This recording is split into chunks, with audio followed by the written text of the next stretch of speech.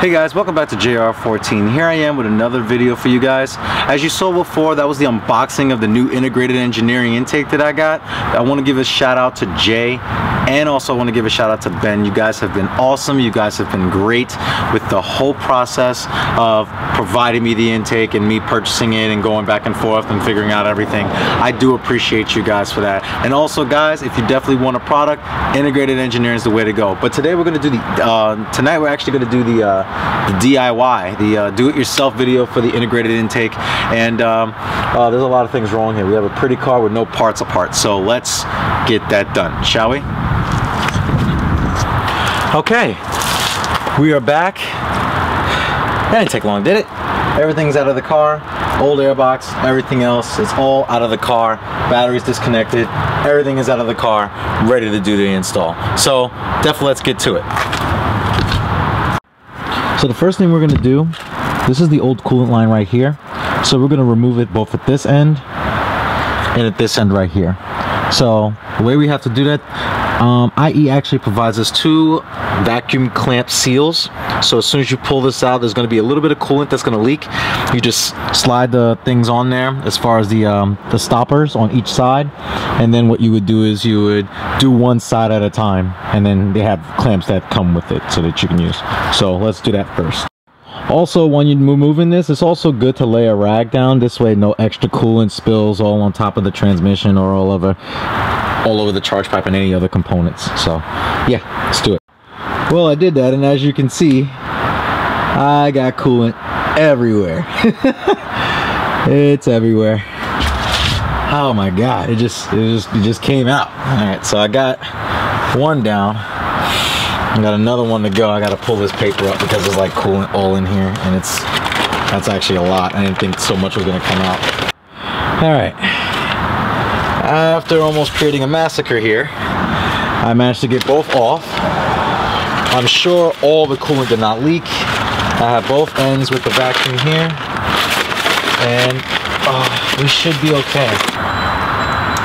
Now I gotta put the new one on. This is gonna be fun. And pretty much better everything. I want to see if I can use the old clamps on this. It looks like a little bit easier that way. And hopefully we will be able to do that, because these new clamps I'm really not sure about. So let's look at this. Okay, so we did get the hose on. They use like some special clamps that you actually have to, actually get like a nose, like what are they called? Nose needle pin pliers, I think that's what they're called.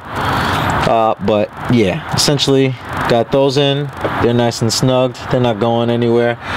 Coolant did leak out, so just be aware of that. Make sure that you have like a rag or something like that, because it got everywhere. I've just finished wiping it down and my hands smell like coolant now. But let's get back with the install. Alright, so the next part we have to do, this is the bracket to hold the heat shield up, and we have these rubber grommets that go in each of these holes here and here. So we're going to do that now. Alright, so after it's all said and done, that's what it's supposed to look like. What I used for these are a little rough to put in. So what I did was I put a little bit of soap at the end of like these pieces right here, and I just pushed them down, and they went pretty easily. But if you try to do it the other way, then if you try to do it with no like type of lubricant at all, it's definitely going to be difficult to get in. But it's in. So the next step, we'll be bolting this piece with these nuts and bolts here that are included with the kit, and they'll be going in this portion of the box, which is right below here. You're going to see in the box there's two holes. The heat shield, there's two holes here and here. That's where these are going to bolt up to, and then you're able to push it down where the battery tray is in the car. So at the end of the day, it's bolted up like this, essentially, like that. So now we're going to push this box in between this, push these two grommets basically with the heat shield here and here. So we're going to do that now. And they should line up pretty evenly. If I did this right, hopefully I did.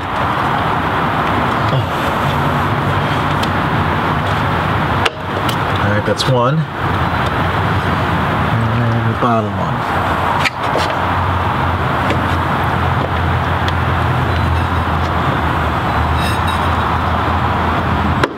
Perfect. So as you can see, the coolant line now runs underneath this rather than the old one that ran on top of it. So now it runs underneath it and it comes out over here, which is pretty cool now. So this should be more secure, especially when everything is in place. So let's get everything in. Let's put everything else together. Basically, the next step, we take the turbo pipe that's going to go here and the silicone flex pipe, which goes there. You push this in, as we're doing now. Once you get it into a certain point, and you bring this guy here, and you tighten that down. And you put another one here, because it's going to go in here like this. So, we're definitely going to get this done, and let's get that part. Alright, so when you put this is the vacuum hose here, that goes underneath this silicone piece. Thank God that this is all flexible, because usually I know on the K&N filters it sometimes tends to break because you're trying to push it in, and this is not a flexible plastic. But the whole factor of this is that this is all silicone, so it's able to flex a little bit. So just make sure that's nice and snug, and you should be all set. Okay. I'll get this put in here and such. Like so. That's really good. This guy goes here.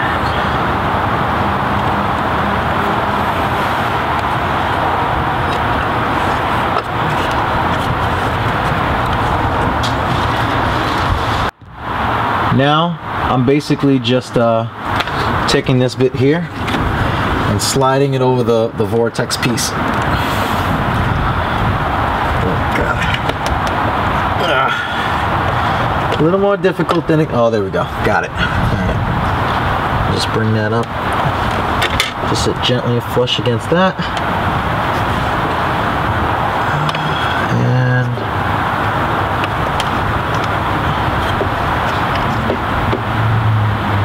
okay, just bring this. Okay, and then we're not gonna tighten this down yet. Just gonna get everything lined up first so that it's really easy to do. Now we're gonna put this pipe in here, and this will all line up perfectly to fit inside. So, and I've already put, there's also another silicone piece that you have to put here. I've already put that in already, so that's fine. So we just need to put this in here. And it would have been wise if I put this in first. Make sure you put your clamps in first. Okay, we're all set. And tilt them in a way before you tighten them. Obviously, make sure you put them in a way where you're able to. Okay, cool, got it. All right, as you can see, the silicone part is attached to the heat shield, and it goes all the way back here to the turbo inlet. Now, the turbo inlet's a little difficult because you have to align it, and you have to like loosen it and tighten it again to play with it to see how it works out perfectly, but that's how it looks. Now I'm basically just tightening everything down before I put on the filter.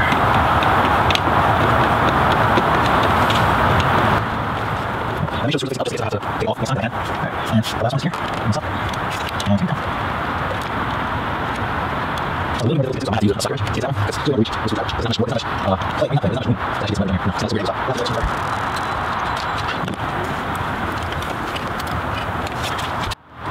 Alright, so as you can see now, silicone is in. The silicone piece is in. The vacuum line is in on the bottom here. I think, yeah, it is. Had to make sure. Coolant lines are nice and snug underneath this area right here.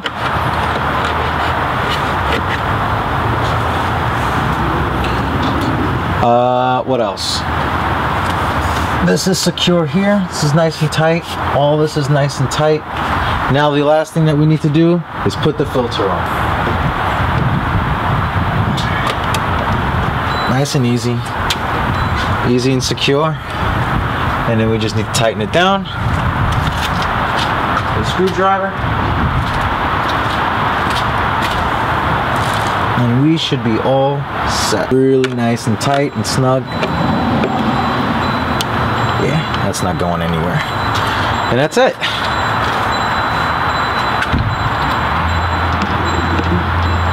And that is the intake. Oh, a little temporary fix for now. I forgot to order the intake with the secondary breather hose, so I'm gonna borrow the one from my old intake, aftermarket intake, and put it on here for now.